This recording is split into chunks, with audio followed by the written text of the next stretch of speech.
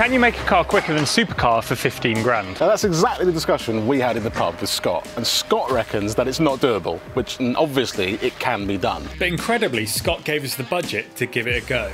I can't believe we proposed this to Scott and he went, yeah, all right. So here are the rules we have to play by. We've got a £15,000 budget for the car and any mods to beat Scott in a supercar around a single lap. But it has to remain road legal, has to be more practical than a supercar, and we'll be the ones driving it. The first thing to think about is which car do you pick? Do you pick something cheaper, like an E46 or a 350Z, or do you spend a bit more money and get a BMW M3 or a WRX STI? But an M3 wouldn't beat a Lambo around the track. So we sent Will out to go and pick a car. Wait till you see what I've chosen. It's genius. It's genius. It's genius. He seems to think he's been really clever with this. I have been really clever. Really clever. Can you guess what that is? It's a saloon of some sort. There's a hint. Oh. It is? It is. It's nice. See? I see what you're thinking. Four-wheel drive. Four-wheel drive. Turbo. Turbo. Callum didn't yet know the full extent of my genius. Don't go to the back. Don't go to the back. Don't go to the back. So this is all. Is you it need. rusty? No, it's fine. What have you done? No, it's a wagon. What, you bought an estate car? So you think this is clever? I think this is really clever. You bought a heavier car? No, it's cheaper. We have a £15,000 budget. This car was just under 4 grand. This may seem mad, but let me explain. A Wagon WRX is around £2,000 cheaper than the equivalent saloon, but it's not £2,000 slower. Yes, we could have spent all our budget on the much faster STI, but that would leave us with no budget for mods. So that gives us more money to buy more parts to go more fast. And more practical. Wagons are cool. Our wagon's cool. Wagons are cool. I can see where your thinking has gone. When people see us turn up, they'll go, wow, the thinking man's track car. As you can see, it's in good condition. There's no... Apart from the wheels. Yeah, someone's curbed the wheels. And someone's painted the front bumper with what looks to be a toothbrush. So what Will has bought is a 227 horsepower, 2 litre flat 4, with all-wheel drive and weighs just under 1,500 kilos. Currently the 0 to 60 time is 6 seconds, but we think we can get that a fair way down. What do you think we can get it to?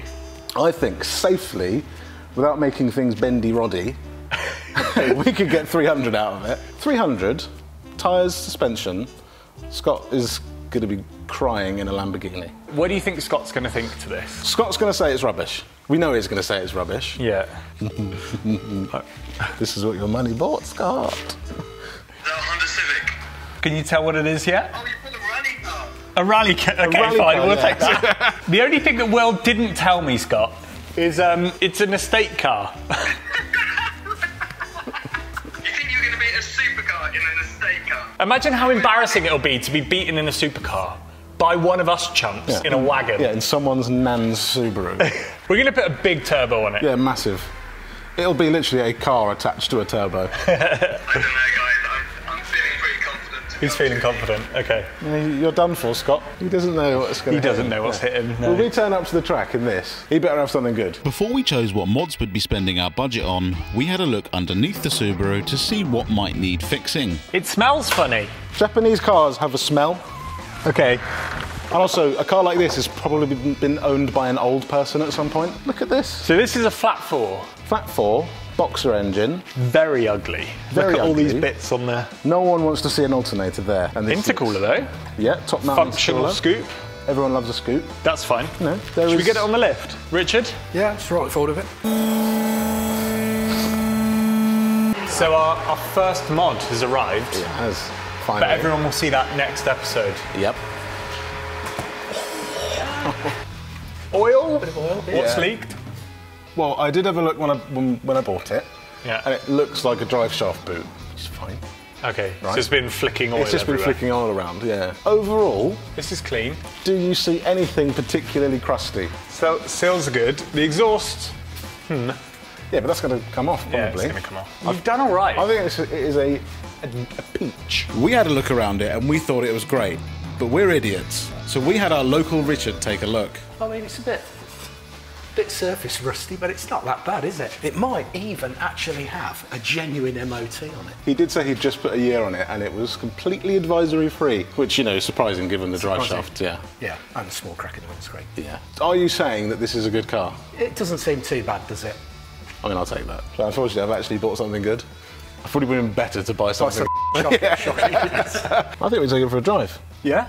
Yeah. I think we should load it up safely on the roads, but Yes. just feel what it's like side to side. I've driven it briefly, and it's good. Before Callum finds out why I got this car so cheap, only 5% of you are actually subscribed. We'll need every subscriber we can get if we're going to beat Scott in a supercar, so make sure you hit that button. First drive then. Yep. Excited? Where's the clutch? Oh my... Will, it doesn't move. Well, yeah, I didn't mention it earlier. The clutch is very high. Yeah, but if I'd mentioned it earlier, Oh my word. if I mentioned it earlier, you would have moaned. My leg is up here when the clutch engages. Yeah, there's some clutch wear, but that's one of the things we're going to upgrade. The clutch slips quite a lot. It doesn't move. It slips when you change. So when you change, well, you'll find it slips all the time. After realising how dead the clutch was, I suddenly realised how Willa got this car so cheap. It's fine in first gear. I don't want to push it too far, otherwise we're going to be pushing this back. Yeah, we're going to be at the side of the road. I mean, it's an car. It drives, it turns, and it stops. Ish. You know, Stops-ish. Stops-ish. We check the brakes while there's no one around. Yep, Jackson, prepare. Jackson, you ready? Brace. It stopped. It did stop. Oh. It is quite painful. It would be quite quick if the clutch engaged.